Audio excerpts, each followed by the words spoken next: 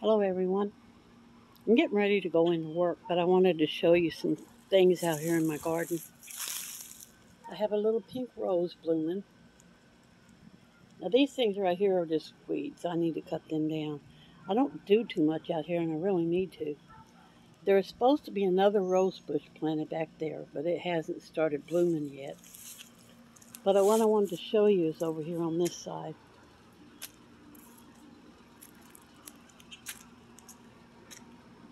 Just these beautiful orange flowers. Now these things come up every year.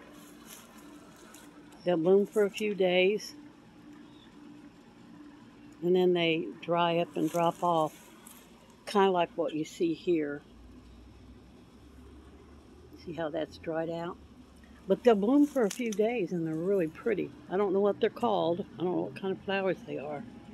But every year I get to see these. They come up out of these long leafy grassy things and they bloom real pretty orange and then they die out.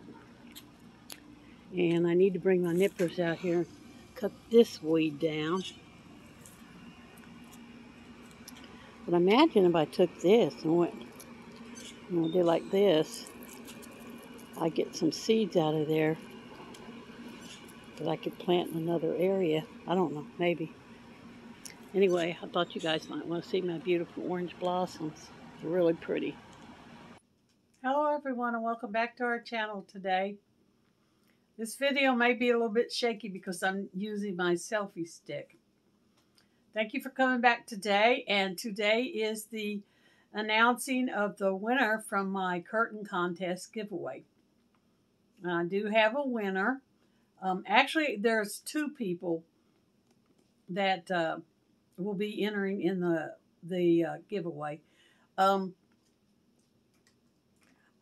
didn't really expect that anybody would figure out everything on what I'm planning on doing, but two people did figure out part of what I was planning on doing to my curtain. So those are the two people that will be entered in the giveaway.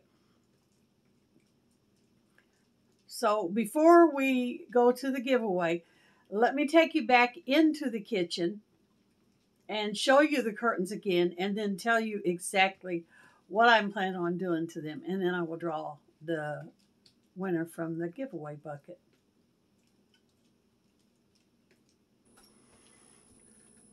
Like I've said, this is going to be a little bit shaky because I'm using my selfie stick. Now, this right here, I guess I have a little bit of OCD, kind of a bit of a perfectionist. Not exactly, but sort of. But if you see right here, see how this doesn't match up? And then see right here how this is a little bit higher? Okay, what I'm planning on doing is trying to show you up here at the top of the curtains. I'm going to lift this up a little bit to where the bottom matches like that. So it'll come together and be a better fit. These curtains were actually bought for another set of windows in another house that I lived in. And that's why they don't fit here. And the other thing that I'm going to do, if you look over here, see how much of that curtain rod is left? Take you on this side. See how much curtain rod? What I'm planning on doing is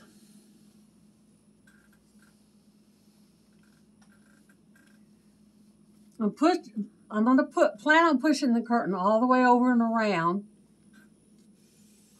on both sides.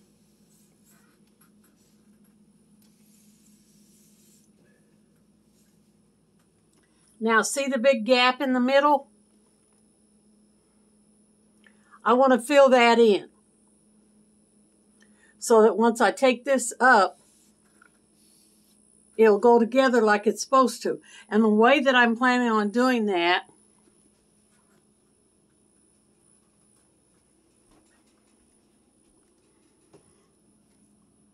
over here on the side where it's bigger, I'm going to be sewing down this side on the border, I'm going to be sewing a piece of material. I'm going to pull the curtains apart in the middle, measure that distance across there, split it in half. Like, let's say, for instance, the whole thing measured 10. I'm going to cut 2 5-inch strips of material. Put 1 5-inch strip of material on this side. And then the other 5-inch will go on that side, so that the middle can stay together like this, and the curtains will completely fill the curtain rod out like they're supposed to. So one of the people that guessed was talking about up there. See how that one looks like it sticks up and the other one looks like it don't? The other side over there, it does have that flap, which I have to get up here. Okay. This side right here, the flap sticks up. It looks like there's not one over here. There is. It's right back here. See?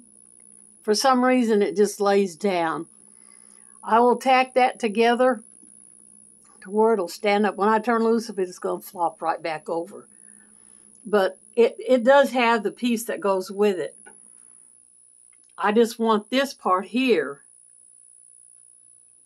to match up instead of being like that. It was like that when I bought it. And I've intended for years to come back and fix this to where it matches better. So that's what I'm planning on doing. Here's the paper. I have the names written down of the 2 people. One of them guessed up there at the top about straightening out up there where the material is sticking down and ripping the stitches out and making it even, which is what will be done to this part right here. And the other person guessed about the outside edge of putting a border on it. So nobody really guessed the whole thing about, bringing this up to make it fit. The person that guessed that said something about the top. And I figured they probably saw where that was laying down and thought there wasn't one. But that's what I'm going to do, is stitch that so that the top matches up. And that's exactly what they said, that I was going to rip it out and stitch it back together so that the left side matched the right side, which is partly what I'm doing. And then the other person said about putting a border on the outside edge. And the 2 people who I picked that had the right answers, the first person that answer came in was Brian Pirandy. So Brian, you're in the drawing. And then later on, the second person come in with their comment about the border on the side over here. And that was Tennessee Valley on my mind.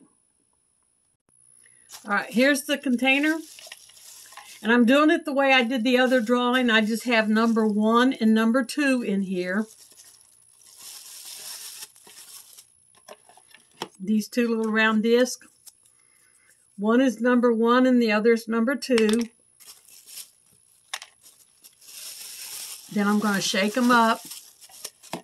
And I have the numbers by the person's names on here. Brian's number 1. And Tennessee Valley on my mind is number 2. Because that's the order that their answers come in. So good luck to you both.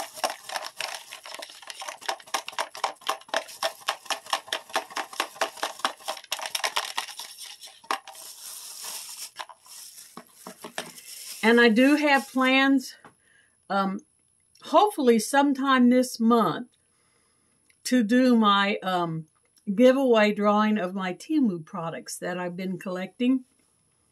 Because I have quite a variety back there of Temu products that I have set up to give away. So I plan on be doing that giveaway this month also.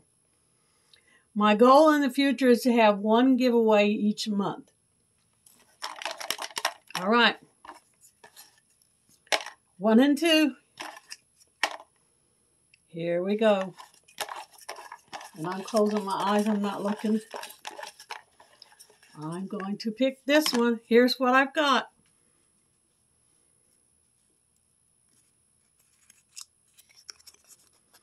And it is number 2, Tennessee Valley on My Mind. So Tennessee Valley on My Mind, if you're watching this giveaway video, you are the winner of this random giveaway. And I will be getting together a box of goodies to send to you. May include some Temu products.